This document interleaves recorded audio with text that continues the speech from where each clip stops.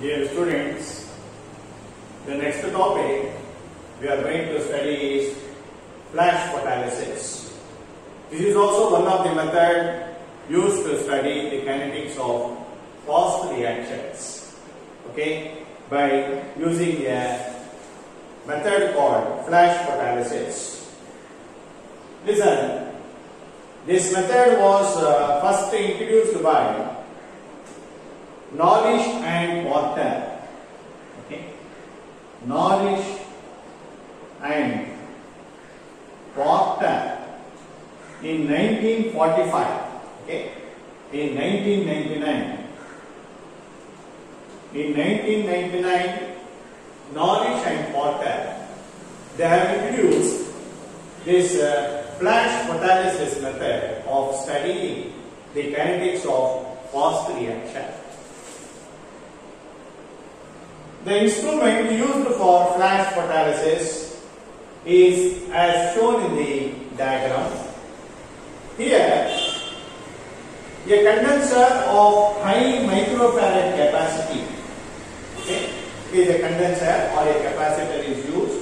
High microfarad capacity is charged to about 10,000 volts by a high voltage supply.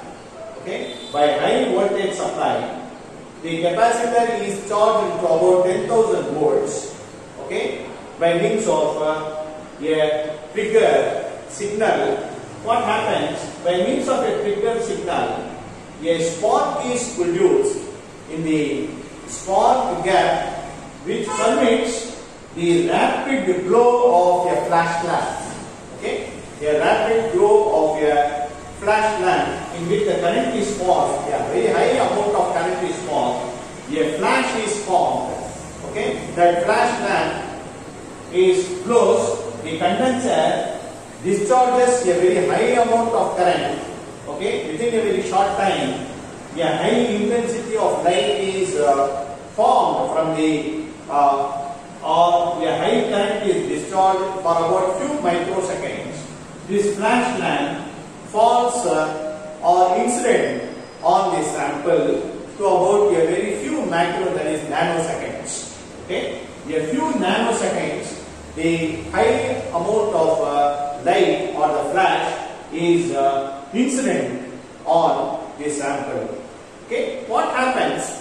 The rate of disappearance of excited molecules. So as a result, what happens? Many number of excited intermediates are formed. Almost most of the reactants goes to the excited state. Okay, when after getting excited, when they come to the ground state, they use the signal to the monochromata.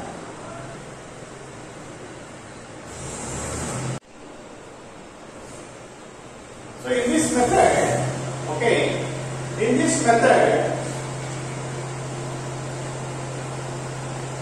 the sample is subjected to a powerful flash having the energy of about 10 to the power of 5 joules. It has the energy of about 10 to the power of 5 joules.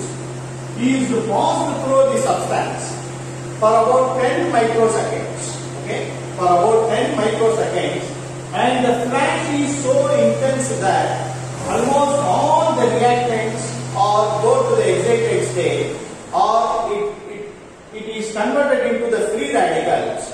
Okay, the samples are excited. As a result, most of the molecules are dissociated and absorbs radiation. When they comes to the ground state, they emit radiation that is studied. It is passed through the monochromata and that is registered in the oscilloscope. So therefore, this is by flash photolysis is followed as a function of time. Okay, as a function of time by absorption photometry.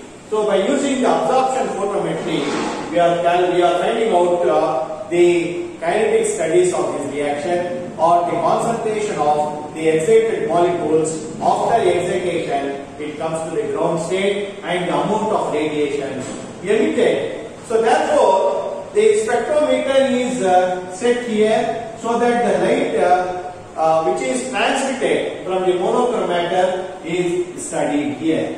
So therefore in this method, a very high intense flash lamp is paused for about only 10 microseconds so that all the reactants go to the excited state or it is dissociated into the free radicals, and the amount of radiation absorbed depends upon the amount of what is called as amount of substance goes to the excited state, and therefore the light which is transmitted out is studied or registered in the oscilloscope. So this is the basic fundamental, this is the basic instrumentation of this flash photolysis. By using this instrument, we can find out the kinetics of very fast reactions which comes to an end within a very short time, that is of about 10 to the power of -3 or 10 to the power of -4 seconds. Okay, the next topic we will study in the next class.